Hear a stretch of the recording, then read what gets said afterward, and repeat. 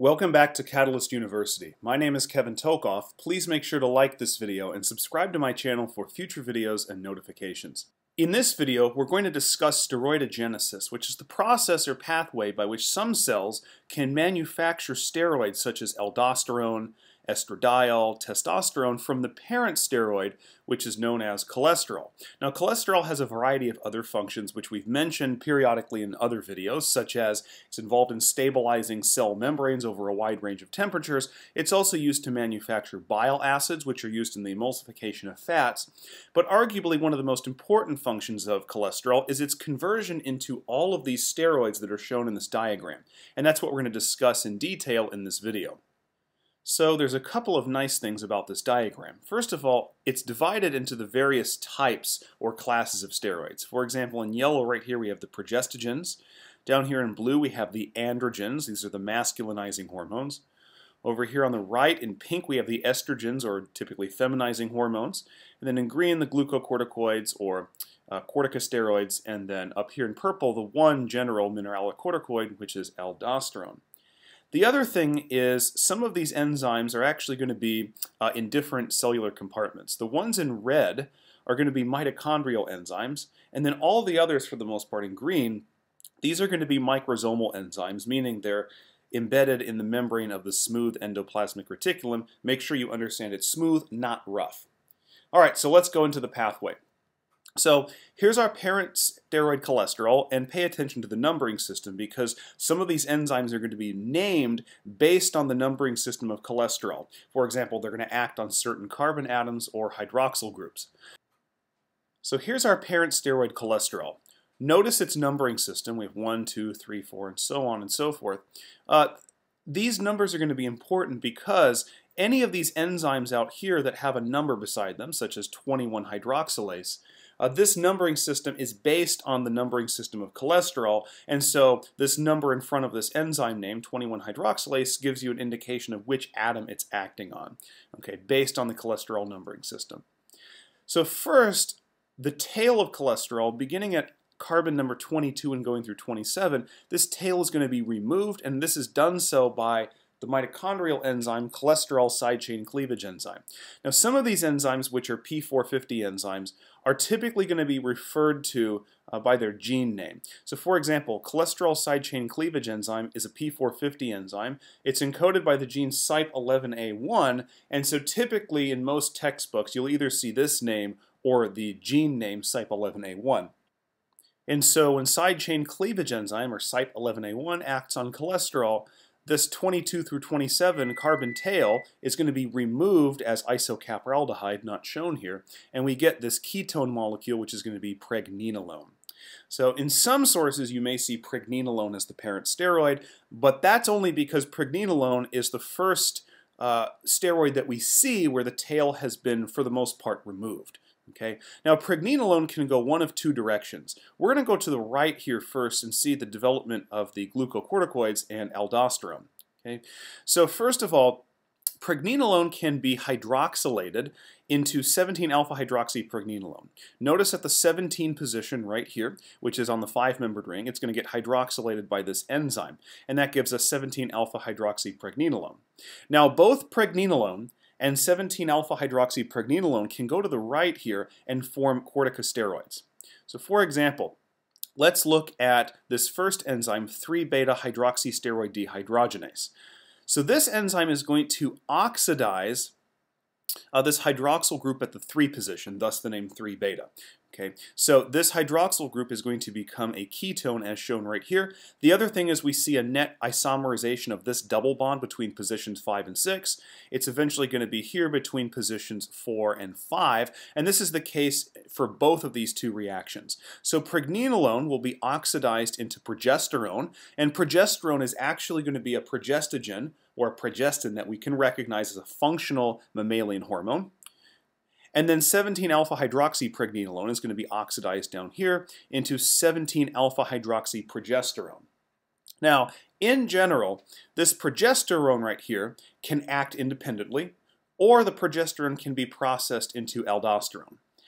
Down here, the 17-alpha-hydroxyprogesterone is going to be processed into cortisol. Now, the next enzyme in this pathway regardless of which pathway you're taking, whether it's progesterone or this hydroxylated version, the enzyme is going to be 21-hydroxylase. So this position right up here on the ketone, right here, this carbon, which actually is going to be position number 21, as noted by this enzyme, is going to be hydroxylated by 21-hydroxylase. 21-hydroxylase is another P450 enzyme. This is actually going to be encoded by CYP21A2 typically. There's another version of this enzyme as well. But in any case, progesterone will be hydroxylated into deoxycorticosterone, and then 17-alpha-hydroxyprogesterone will be hydroxylated into 11-deoxycortisol. Okay? Now, both of these enzymes, the 21-hydroxylase and the 3-beta-hydroxysteroid dehydrogenase, are microsomal enzymes. The next enzyme we're going to see is actually going to be a mitochondrial enzyme. So deoxycorticosterone and 11-deoxycortisol must be transported into the mitochondria, and they can just move mostly by a simple diffusion into the mitochondria because they're hydrophobic molecules. Now 11-beta-hydroxylase, what it's going to do is it's going to hydroxylate the 11 position right here. Okay, so this is on the highest up 6-membered ring on the corner right here where my mouse is. So 11-beta-hydroxylase is going to hydroxylate deoxycorticosterone into corticosterone, as shown right here. We'll come back to that in a minute. And then 11-deoxycortisol will be hydroxylated into cortisol. Now cortisol is hopefully what we know from an anatomy course and so forth, the primary glucocorticoid or corticosteroid that's present in humans. So this is going to be the chronic stress hormone that we see in many mammals such as humans. And so cortisol can act independently. However, the corticosterone that's formed up here is present in humans and does possess some of the glucocorticoid activity that cortisol does, but corticosterone is going to be a minor corticosteroid in humans. There are some organisms, however, such as mice and rats, where corticosterone becomes a primary glucocorticoid, okay, and cortisol more or less becomes a minor one. But in general, these are both glucocorticoids. Now, corticosterone can be processed further into the one general mineralocorticoid known as aldosterone, which is going to be involved in salt and water retention at the kidneys. So this is going to be another mitochondrial enzyme, aldosterone synthase. And what this enzyme is going to do is going to do two things. Not shown here, it's actually first going to hydroxylate this position right here. This is actually position number 18, and so sometimes this enzyme is actually called CYP18B2 because it hydroxylates initially at the 18 position. But then there's another activity of this enzyme which will oxidize the hydroxyl group right here that's put here into an aldehyde that's shown right here in aldosterone. And the reason aldosterone gets its name is because it's an aldehyde, aldosterone. Okay? And so aldosterone synthase generally is going to have these two activities. A hydroxylase activity, which is the CYP18B2, and then an 18-hydroxysteroid dehydrogenase to convert that hydroxyl into the aldehyde shown here.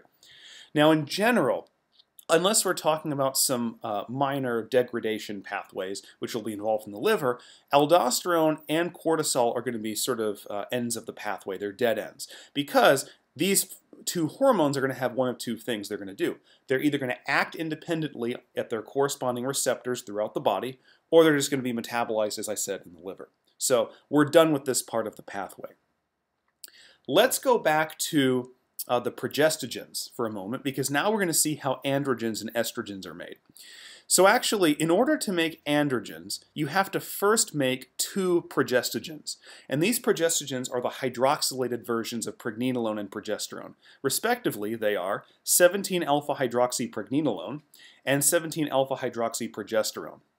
Now, we have another enzyme right here. This is called 1720-lyase. Now, actually, 1720-lyase is the same enzyme as 17-alpha-hydroxylase. Okay, so it actually does the first activity right here of the 17-alpha hydroxylation, which we see right here. Okay, but sometimes the steroid can be released from the enzyme prematurely, and that's okay, because that gives us the 17-alpha hydroxypregnenolone and the 17-alpha hydroxyprogesterone, which we know now are going to be processed to aldosterone and cortisol respectively. And so if 1720-lyase performs its second activity on pregnenolone and progesterone, it's actually going to use the hydroxyl group it just added to induce the removal of this ketone. And so what you see here are the two first androgens dehydroepiandrosterone, or DHEA, and androstenedione. These are two first recognizable androgens, and notice the difference between the androgens and the progestogens. The main difference is that the tail here, which was really just a smaller version of the tail, this ketone, has been completely removed in all of the androgens. And notice in all the estrogens it's completely removed as well. That's a characteristic feature of both of these sex hormones. Now there's another enzyme at play here, and it's one that we've seen before. It's actually this 3-beta hydroxysteroid dehydrogenase. What we can also do is oxidize this 3-beta hydroxy group into a ketone. And notice again, just as we saw up here in the progestogens, we have a net isomerization of this double bond, which is initially between positions 5 and 6. It gets isomerized between positions 4 and 5. And so what we can have is this 3-beta hydroxysteroid dehydrogenase oxidizes DHEA into androstenedione. That can also occur. And then, if we've already reduced DHEA into androstenediol, then 3-beta hydroxysteroid dehydrogenase can then reoxidize this hydroxyl group into testosterone.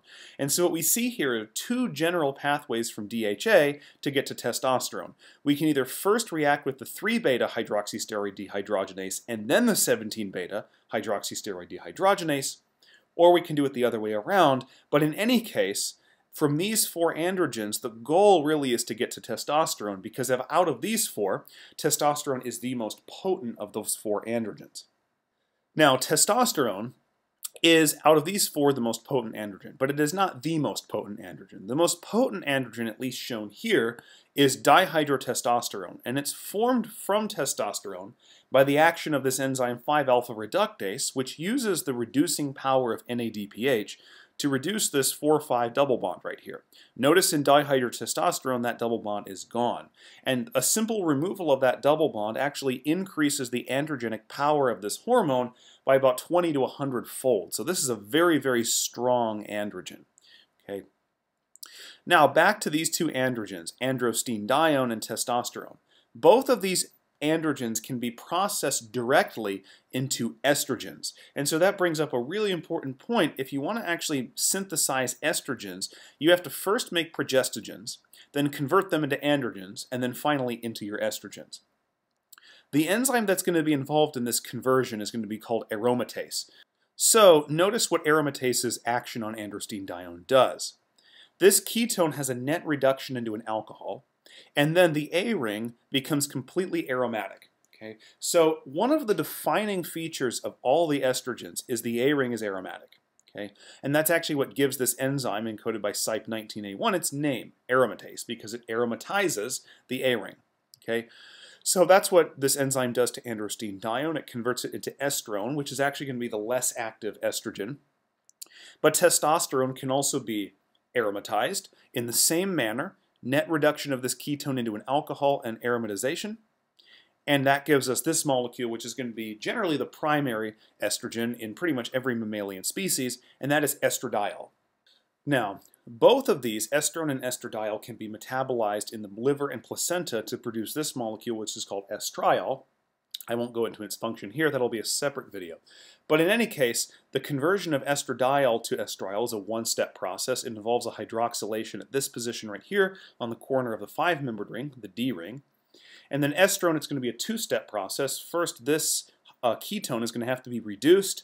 That's going to be ultimately by 17-hydroxysteroid dehydrogenase, and then the same hydroxylation at this position, which happens to be the 16 position.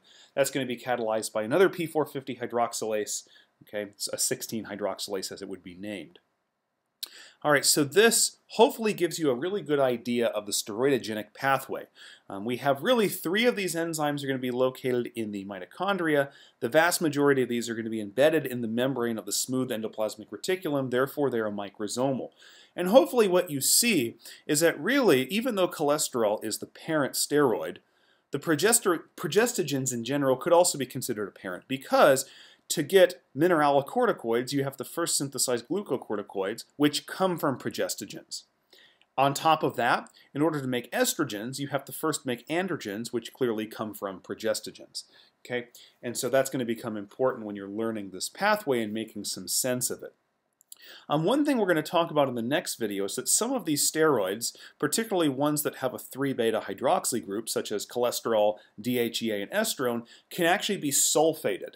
And it turns out that sulfation is a good way to, first of all, inactivate a steroid, but also it prepares it for excretion in the urinary system, which is actually how these steroids are going to be removed. That's actually going to be part of phase 2 metabolism in the liver.